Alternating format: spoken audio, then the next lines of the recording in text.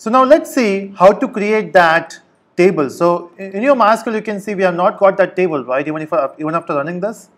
It's because, you have two ways now. One is you can create that table by yourself, or you can ask Hibernate to do it.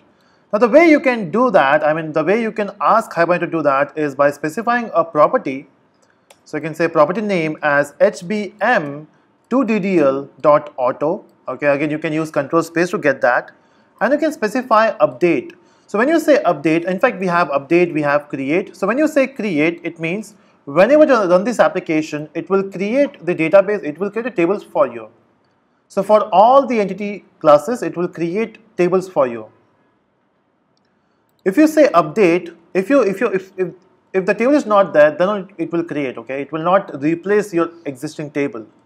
So now let's see if it is working or not, and if you run this code, and okay, so you can see we got table not found alien, but after some time we see it is saying that schema update complete. Let's verify. Let's go to your MySQL. If I say show tables now, you can see we got a table here which is aliens. Let's verify, do we have a data there? So we'll say select star from alien, and if I run this code, you can see we got the data as 101 Navin green. So finally, after this 4 videos, or in the 4th video, we got our output, right? So we are able to run this application in which we are getting the output in the database. So that's how you store the data inside a database using Hibernate. Okay. But there are, we also getting, before going ahead, you can just have a round of applause for yourself for completing this code here. Okay, now what I will do is, I will create, so see if you can see we are getting a method which is deprecated, right? So what happened in the latest version of the Hibernate, which is after 4.1, we got a new class or new interface which we need to use to work with SessionFactory. Now what is that method? So there's an interface called as ServiceRegistry, not of this package, we'll say ServiceRegistry. It belongs to package org.hibernate.service. In fact, Hibernate provides you lots of services. One of the services which you have to use is ServiceRegistry. We'll say reg equal to new service.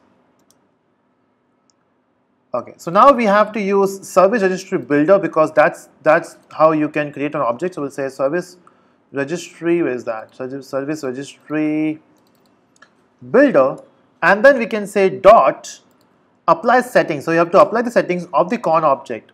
So it's not setting, it is settings. You have to remember that, settings. And then in this you have to pass the object. You have to pass the properties. Now how do we do that? We say con dot get properties, because all the configuration is there inside this con object, right? So we'll say properties dot, then you have to say build service registry. By doing this, you are getting the object of registry. Okay, so you have to say new service registry builder, apply settings, and then you have to say build service registry.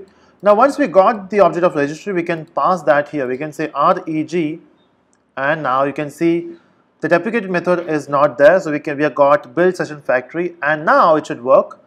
If I run this code, and we got error.